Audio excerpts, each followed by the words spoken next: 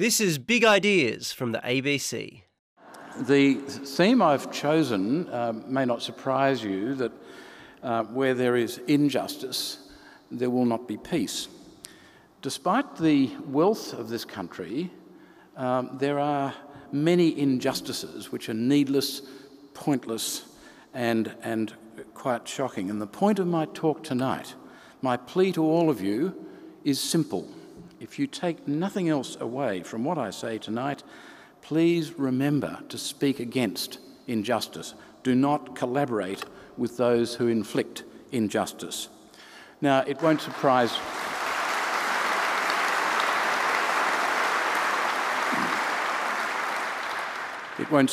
you that I will focus tonight on injustice to refugees, because it is one of the great and willful injustices in our society which runs like a poison through the Australian body politic. Not all refugees, of course, just one group, the boat people. But that injustice is not the only available example. Most marginalised groups in Australia will experience injustice that most of us, the rest of us, are spared. The homeless, the elderly, people with a mental disability, the original inhabitants of Australia. Reasons for injustices like these are not hard to find, but they are a paradox, because I think that most Australians, if they were asked, would say that they think that human rights are important. And I do believe that all but maybe a few % of Australians think that. But we knew about the stolen generations for decades, and it stirred hardly any concern in the public.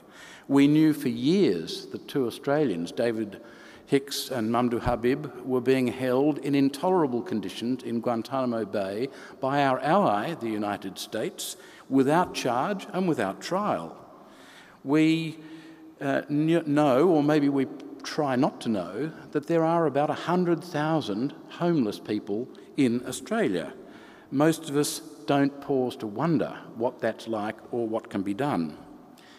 In early 2010, Prime Minister Kevin Rudd announced peremptorily that Australia would not introduce a Bill of Rights, notwithstanding that the Brennan Committee had recommended that we should have one. Not only is Australia the only Western nation, the only Western democracy not to have a Bill of Rights, we are, I think, the only country in the world to have turned its mind to the possibility of a Bill of Rights in the 21st century and decided not to have one. It's not an honourable distinction. We've known for years that refugees fleeing persecution risk their lives to get to safety here. We have known for years that those people are locked up regardless of the fact that they've committed no offence. And if you want to look for the low point in our approach to human rights, consider the election of September last year, the federal election of September last year. It is the only time in Australia's political history when both major political parties have courted political favour by promising cruelty to a particular group of human beings. It is probably the most shameful moment in Australia's political history.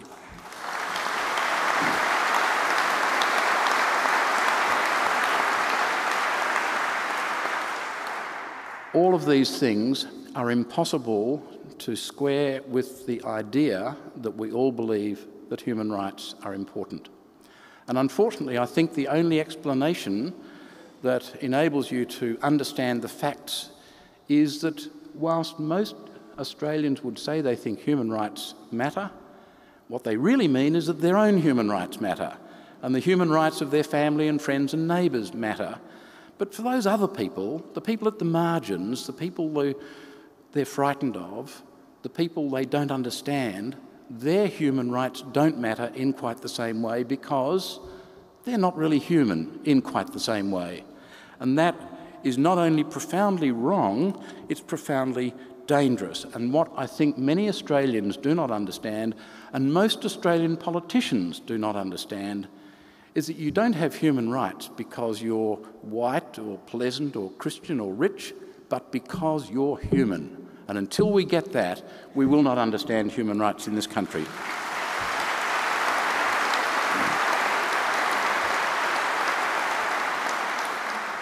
This incoherent attitude to human rights probably explains Australia's continued ambivalence about the equal treatment of women. Until recently, women were undoubtedly treated as an underclass, a group whose humanity was not quite equal to the humanity of men. It's a matter of, I remember when I was growing up, married women couldn't hold jobs in some public service instrumentalities. They couldn't get home loans. Now, things have improved a bit since the 1960s because of the efforts of feminists, but even so, as recently as July this year, Joy McCann and Janet Wilson reported that, and I quote, "Across Australia, women are still significantly underrepresented in Parliament and executive government, comprising less than 1/3 of all parliamentarians and 1/5 of all ministers. And internationally, Australia's ranking for women in national government continues to decline when compared with other countries."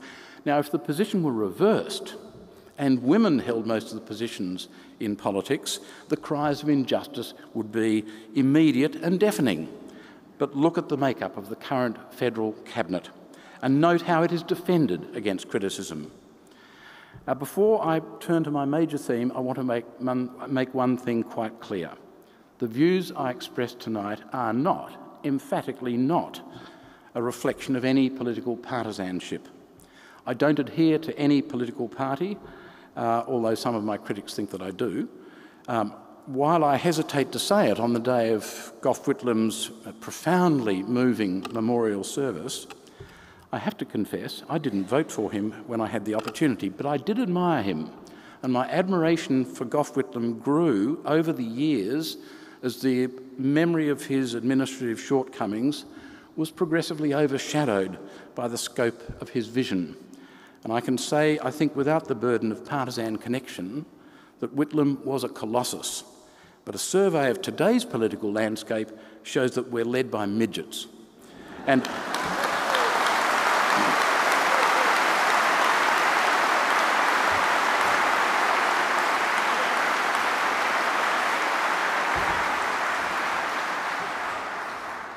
led may not be the right word.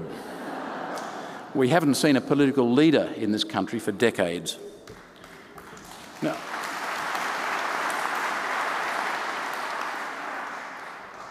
and let's face it, we're the worse for it. You know, vision without administration can cause difficulties, but administration without vision leads you into a cul-de-sac, and I'm afraid that's where we're headed at the moment. These days, there are 3 streams of refugees who come to Australia. This is not widely understood. First, there are those who come through the offshore resettlement scheme. This involves us selecting people from refugee camps in other countries and bringing them to Australia. It's a commendable program of which we should all be proud. It's a very fine and noble thing that we do, and not every country does it. The second are the people who come by aeroplane. Now, to be a plane person, you have to be able to get a passport from your country of origin, which may be tricky because if you're stateless, no country acknowledges you, and if you're a member of a persecuted minority, some governments will not actually help you get travel documents. But in addition, you need a visa to get to Australia. Now, it could be a tourist visa, a student visa, a business visa or some such, and that enables you to get on a plane bound for Australia. If you don't have a passport or if you don't have a visa, you will not be allowed to board the plane in order to get to Australia. When you clear passport control in Australia, you can then apply for protection, and once your initial visa runs out, you'll be given a bridging visa and you'll live in the community for as many months or years as it takes to assess your asylum claim.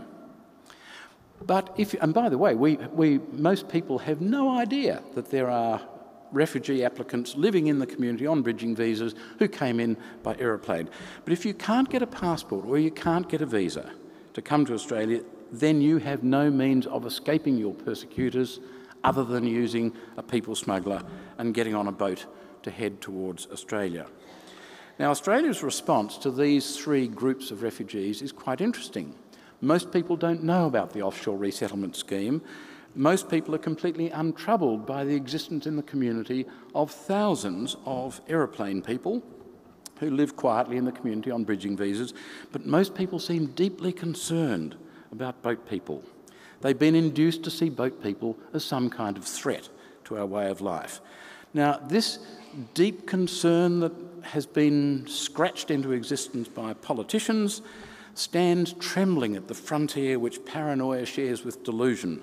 Boat people who manage to get to Australia are mistreated in every possible way, as if somehow that will make us feel better or safer.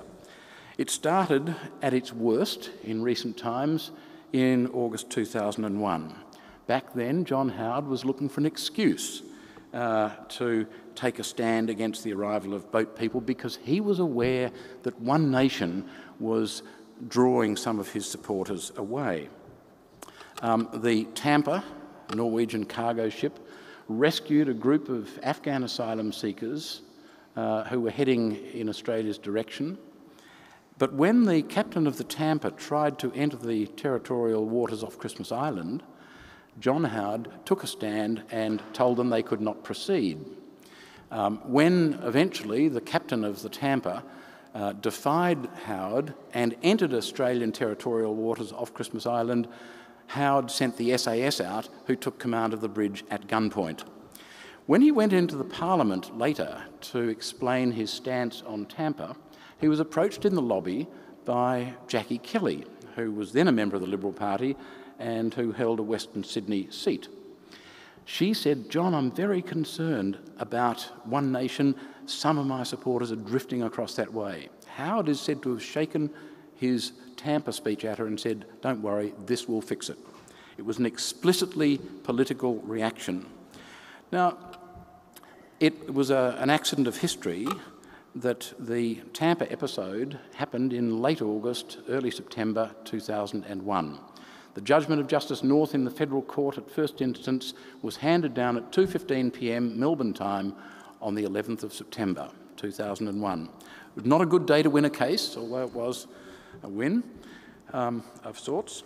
It was interesting with hindsight to reflect on the fact that there had never been a hint during the running of the trial in front of Justice North, never a hint that any of the people rescued by the Tampa might be terrorists. But after September 11, everything changed. And in the appeal to the full federal court, which happened on 13th of September from memory, the suggestion was floated that some of the people rescued by Tampa might be terrorists. Because then, in the wake of September 11, we didn't have Muslims, we only had Muslim terrorists. And we didn't have boat people, we only had Muslim boat people, and they were potential terrorists. And the whole stage was set for the poisoning of the public mind about boat people. The Pacific Solution was set up at the same time, in fact, during the running of the Tampa case. And then, of course, it faded away because the boats had stopped coming. And by the time Kevin Rudd became the Prime Minister in late 2007, there were virtually no refugee boats arriving in Australia at all. And while it's true that in the middle of 2008, Rudd's government introduced sweeping reforms to the treatment of boat people, it's hard in retrospect not to see that as a cynical nod towards those of us who thought that mistreating asylum seekers was a bad idea. Because at the time, the boats weren't coming, and all his reforms amounted to was this: we promise to treat you well as long as you don't come here. Now, sometime later, in I think late 2009 from memory, Tony Abbott took over leadership of the coalition, and he started criticising Rudd because some refugee boats had started coming. Rudd changed his stance dramatically and launched a ferocious attack on people smugglers. Apparently, he had forgotten that his moral hero, Dietrich Bonhoeffer, was also a people smuggler. Now, while it's true that refugee boats had started arriving again, and it's true that boat people arrived during the Rudd-Gillard-Rudd prime ministerships, it's a quite separate question whether we should be concerned about the arrival of boat people. After all, more than 90% of them over the last 15 or so years have been assessed by us as genuine refugees legally entitled to protection.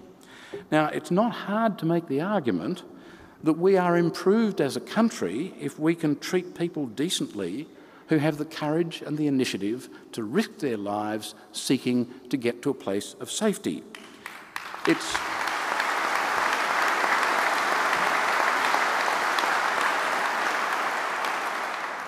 It's very difficult to make a plausible argument that we're improved as a country if we're deliberately cruel to innocent people. And yet, that is the point of the Stop the Boats mantra. Stop the Boats is one of those three-word slogans which seems to have taken the country by storm and is now seen as an objective which is intrinsically good in itself. The argument has never been made to explain why it's a good thing to keep boat people away. One argument that's put forward is, well, look, they might drown if they try to come here, and it's true. 1 or 2% of boat people do drown. But the argument never stops to acknowledge the fact that if they don't run for their lives, if they stay back and face the Taliban, if they're killed by the Taliban or the Rajapaksa government or whatever other government is persecuting them, they're just as dead as if they drowned. The difference, of course, is that they won't be dying in a way that's visible to us, and our conscience will be clear. Stopping the boats is nothing more than displacing the location where people die. And frankly, the idea that we've stopped the boats should not please any of us.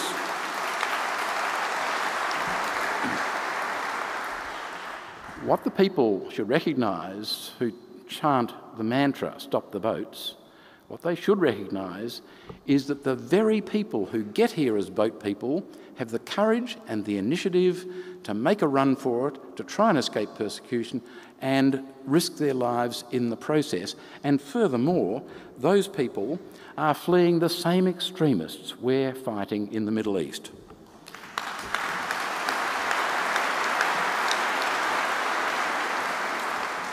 The other thing which is overlooked in this rather shabby debate we've had in this country over the last 13 years or so is that the largest number of boat people ever to arrive in Australia in modern times came in 2012, with a total of just over 24,000 people arriving on our shores seeking asylum.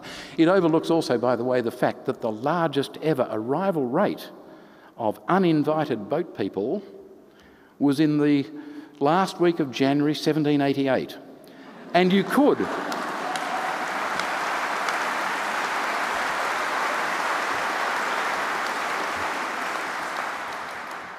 without distorting the truth, have referred to a number of them as illegals. Now, 24,000 people is the record number in the last few decades arriving by boat seeking asylum. No matter how you look at it, it's hard to see this as a big number. Our average annual intake of new permanent migrants, not people fleeing persecution, just people moving to another country, is about 200,000 a year. The average number of people who arrive in Australia each year for tourism, business, study, whatever, is around about 5 million. About 5 million people cross our borders each year with passports and visas. Now, these comparisons are important because when you think about it, the politicians used to worry about border control. Well, if 5 million people come into Australia each year with visas and 24,000 get through without visas, that's a failure of border control of less than 0.5%. And I'm still young enough to remember that at school, a score of 99.5% was regarded as quite good. But the coalition persisted in calling boat people illegals and queue jumpers, language which started in the immediate aftermath of Tampa. When it won office in September 2013, the incoming coalition government changed the department's name to the Department of Immigration and Border Protection. And the obvious dog whistle message of that was that these people are criminals from whom we need to be protected. Tragically, sadly, for reasons I don't understand, Labor has never denounced these things as false. Neither in opposition nor in government has Labor stated authoritatively that boat people are not illegal, that they do not commit any offence by coming here the way they do, seeking protection from persecution. They are not a danger to us. And there's no queue, by the way. It is perhaps the greatest failure of democracy in Australian history that Labor has never contradicted the Coalition's dishonest message about asylum seekers. The Coalition called them illegal, it's a lie. The Coalition called them queue jumpers, it's a lie. The Coalition suggests that we need to be protected from them, it's a lie. When he became Minister for Immigration, Scott Morrison ordered that the department refer to irregular maritime arrivals as illegal maritime arrivals. It's a lie. I recently received a copy of a letter written to an Australian, signed by Tony Abbott on the Prime Minister's letterhead. It's dated 27 August 2014. Dear so-and-so, thank you for letting me know your views about illegal boat arrivals. Illegal boats put lives at risk. In the first page of the letter, he uses the word illegal 6 times in reference to asylum seekers. It's a lie. The most depressing thing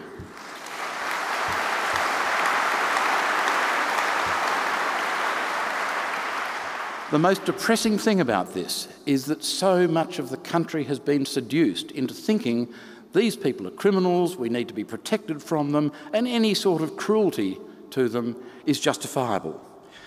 When people arrive in Christmas Island, which is the most common place of arrival in Australia for people fleeing persecution, when people arrive there, they have typically been at sea for 8 or 10 days. They are typically people who come from landlocked countries who've never even seen the ocean before, let alone been in a small boat on the ocean.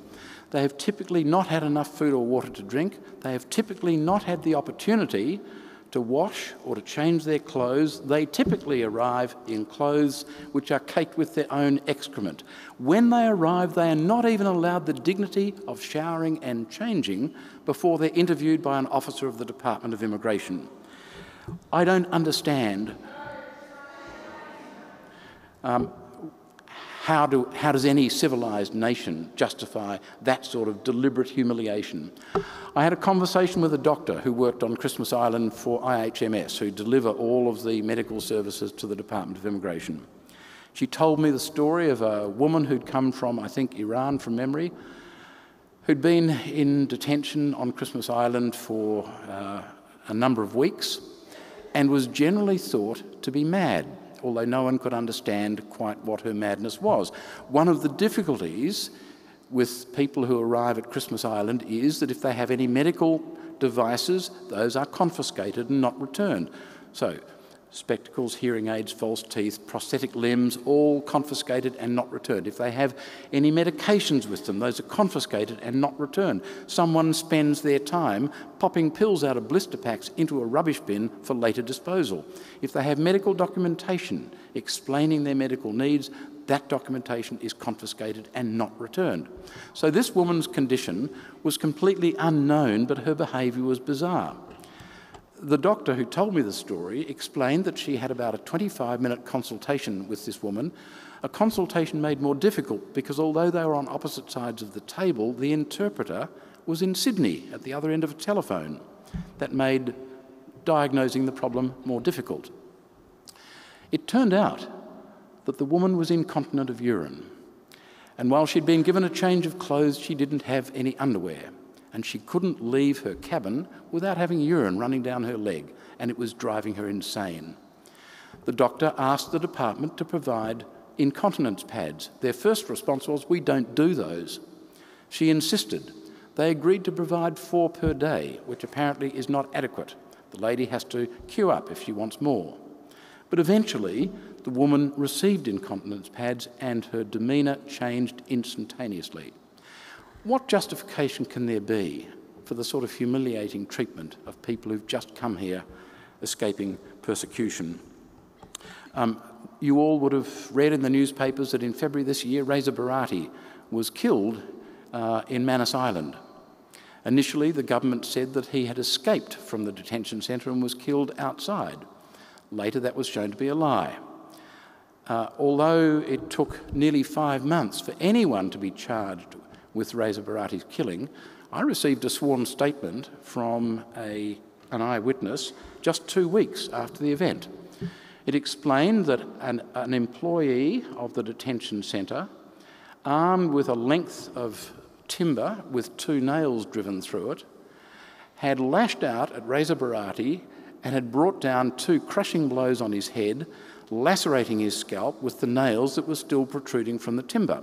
He fell to the ground and was then kicked repeatedly by a dozen employees from within the detention centre, including 2 Australians. They kicked him in the head and in the stomach as he tried to protect himself with his arms. And then another employee of the detention centre got a rock and brought it down on Reza Barati's head with such ferocity that it killed him. And the person who'd sworn the statement said, "I knew he was dead because when they kicked him, he stopped reacting." Now, it has been months since, it's now been 8 months since Reza Barati was killed. No one has been brought to trial. My understanding is that some people in the Manus Island Detention Centre are being offered the opportunity of being taken to mainland Australia on condition that they withdraw any witness statements they've made. Let me tell you another instance. A man who came from Saddam Hussein's Iraq was noted in the department's records as being a sufferer from torture and trauma in Iraq. He'd been held in Abu Ghraib prison. They noted in their notes that the form of torture that most terrified him was being locked in a small room because he had been held in a small cell in Abu Ghraib prison and electrocuted randomly through water on the floor. After about 15 or 18 months, as is characteristic, he lost hope. He fell into a state of despair and began to harm himself. And what he would do is to find anything that was sharp and cut himself. The Department of Immigration would then treat him with Panadol, which is the universal cure, and solitary confinement in a small cell. It didn't improve things. He'd get out, he'd cut himself again, they'd give him Panadol and put him back into a small cell. This went on for 5 years. And eventually, some lawyers in Adelaide took a case to the federal court asking for nothing more adventurous than that this man should be admitted to the Glenside Psychiatric Hospital in Adelaide for assessment and, if necessary, for treatment. The department resisted the application and they fought it out for 2 weeks. Eventually, the judge made it clear that this man and some others should be admitted to Glenside for assessment and, if necessary, treatment. And on arrival at Glenside, this man was examined physically and mentally. On physical examination, they found he had 10 metres of scarring on his body from self-harm inflicted in the detention centre. And this was a person who the department thought needed nothing more than Panadol. The sad truth of the position we've reached in this country is that just as a person's character is judged by their conduct, so a country's character is judged by its conduct. And the way we have behaved towards asylum seekers in this country says very bad things about our character as a nation. But there's an explanation. It's only so because we've been persuaded falsely that these are dangerous criminals from whom we need to be protected. And if that were true, well then within some limits, perhaps there'd be some justification. We have a vision of ourselves in this country, part of which is reflected in the words of the national anthem, but I suspect we see ourselves as sort of part Crocodile Dundee, part outback sheep farmer, sun-bronzed Aussies. We just happen to be in the city at the moment. It's accidental. It comes as a sobering reality to learn that overseas we're seen as cruel and selfish. And it's not surprising when you consider what we are doing to people who come here seeking nothing more than protection. We are, it seems to me, a nation struggling with itself. We're struggling with our own fears, And we will never find peace until we can see past the lies and acknowledge the truth about what we're doing, the truth that boat people aren't illegal, that they aren't criminals, that we don't need to be protected from them, that we need to recognise that our politicians have persuaded us to betray the real character of this country. Time, in short, for us to seek peace by rediscovering the truth about what we are doing, what we have done, and get back to behaving the way we can and the way we should. In the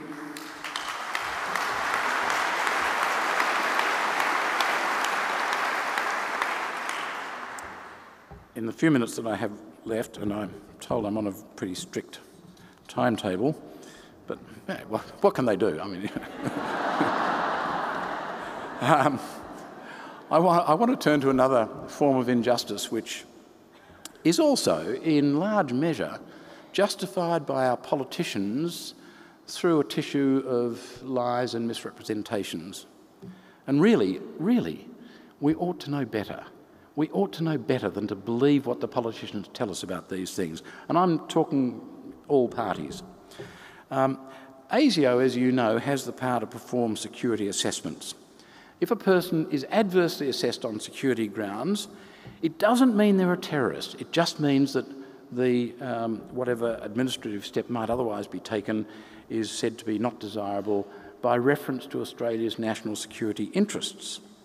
Now, if you're an Australian and you're adversely assessed, that can result in your passport being cancelled. It can result in your job application for various government positions being refused. Or if you're a non-citizen, it can result in you being denied a visa. Or if you have a visa, it will be cancelled. Now, cancellation of a passport following an adverse assessment can be challenged in the Administrative Appeals Tribunal. The AAT Act provides that the Attorney-General can grant a certificate which, in substance, creates the conditions for very serious injustice. Let me tell you one story. An Australian citizen discovered, to his inconvenience, that his passport had been cancelled. The reason was the adverse ASIO assessment. He applied to the AAT for a review of ASIO's decision to adversely assess. The tribunal made the usual orders that that ASIO provide any documents relevant to the assessment, and the documents were provided, or at least some of them were provided, not all of them.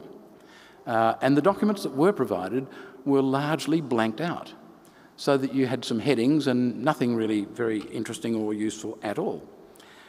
There was a certificate of the Attorney-General which authorised ASIO to withhold the full content of the documents and to withhold the documents that hadn't been provided, and which also went on to say that he withheld permission for anyone acting on behalf of the applicant being present in the tribunal when ASIO gave its evidence or made its submissions.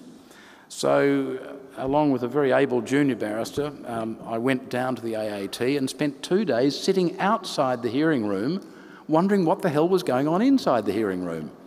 And when eventually we were invited inside to make submissions, I didn't know what to say because we didn't know what case we had to meet. We received a decision in 2 parts. The non-secret part, which we were allowed to see, said that there was nothing in the material available to us which would have justified the adverse assessment. But it went on to say that for the reasons contained in their secret reasons, the assessment was upheld.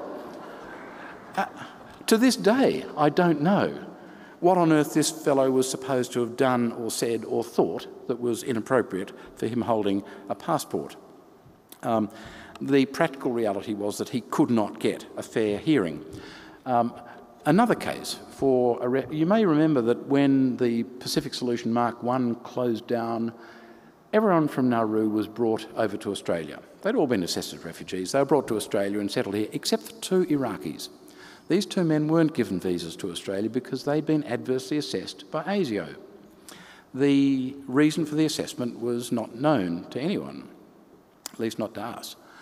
One of them had a mental breakdown when faced with the prospect of spending the rest of his life in detention on Nauru. He was medically evacuated to Brisbane, and whilst he was in a mental hospital in Brisbane, ASIO changed its mind. and assessed him as appropriate to get a visa, and so he remains in Australia with a visa. It seems that going mad makes you less of a concern to our security apparatus. The other man was so affronted by having been adversely assessed, he wanted to challenge it. The case went to the federal court. In evidence, he and his colleague both swore that they had never done or said or thought anything that would bring them within the reach of the very wide provisions of the ASIO legislation.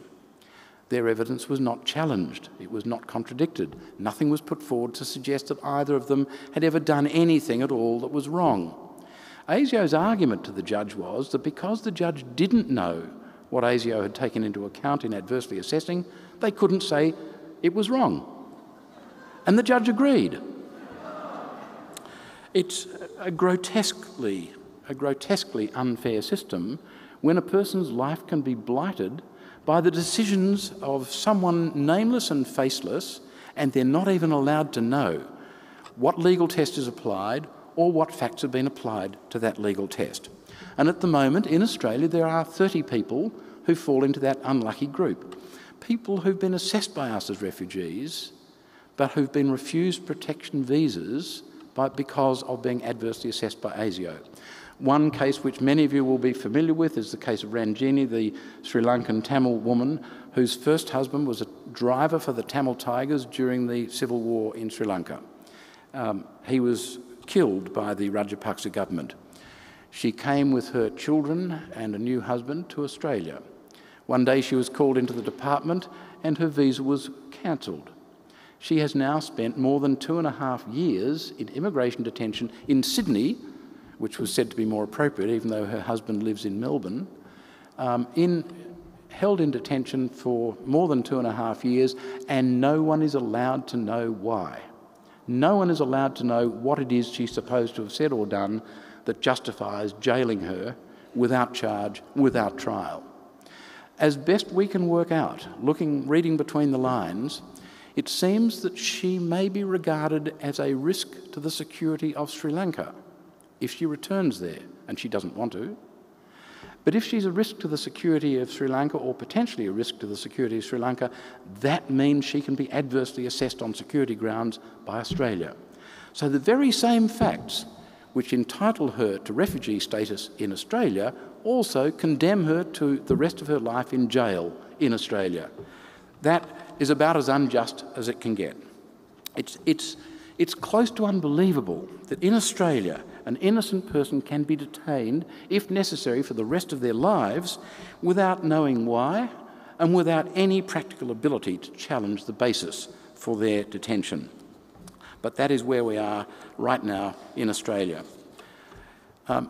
In December of 2004, the House of Lords in Britain had to deal with one aspect of the UK anti-terror laws. Bear in mind that in Australia, people who come here without a visa, claiming asylum, can be detained, if necessary, for the rest of their lives, even though they've done nothing wrong. In December 2004, the UK House of Lords had to deal with a case concerning UK anti-terrorist laws. The law provided, in essence, that if a person was a refugee, who could therefore not be removed from Britain, but was also a suspected terrorist, then that person could be detained without charge, without trial, for up to 12 months. And the question was, does this pass muster under the UK Human Rights Act?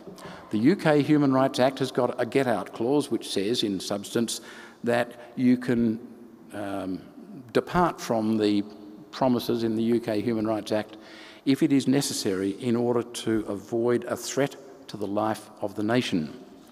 8-1, the House of Lords said, no, you can't do that, even though the test for putting him away was being a suspected terrorist. But Lord Hoffman really came down with a cracker. He finished his judgment by saying, and these are words which should resonate in Australia right now, the real threat to the life of the nation, in the sense of a people living in accordance with its traditional laws and political values, comes not from terrorism, but from laws like these. That is the true measure of what terrorism may achieve. It's for Parliament to decide whether to give the terrorists such a victory. When you leave tonight, remember your government is inflicting cruelty and injustice on innocent people. Ask yourself, is this what this country is about? And if the answer is no, well then do whatever you can to change the system. We will never be at peace as a nation unless we manage to change these appalling, deliberate sources of injustice in this country. Thank you.